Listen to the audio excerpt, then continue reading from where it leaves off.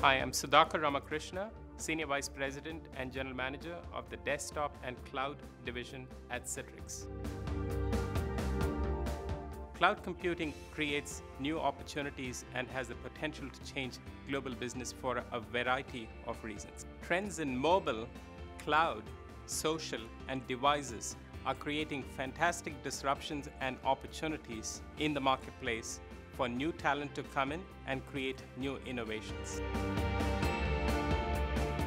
There are millions of jobs being created all over the world in the IT sector in a variety of fields, whether it be cloud computing, virtualization, broader field of software, mobility, which creates tremendous opportunities for people not only to specialize, but also go horizontal across various technologies.